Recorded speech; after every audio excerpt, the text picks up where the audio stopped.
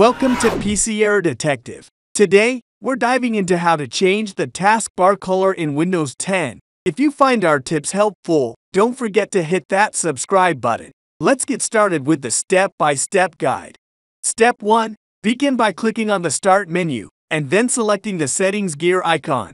Step 2. In the Settings window, navigate to Personalization to customize your PC's look. Step 3. From the Personalization menu, select Colors to access the color settings. Step 4. Now, click on the Choose Your Color drop-down menu and select the Custom option for more control. Step 5. For the next step, under Choose Your Default Windows Mode, select Dark to set the dark theme. Step 6. Then, click on Custom Color to bring up the color palette and create your unique shade. Step 7. With a color picker, select the hue that suits your style and click Done to apply it.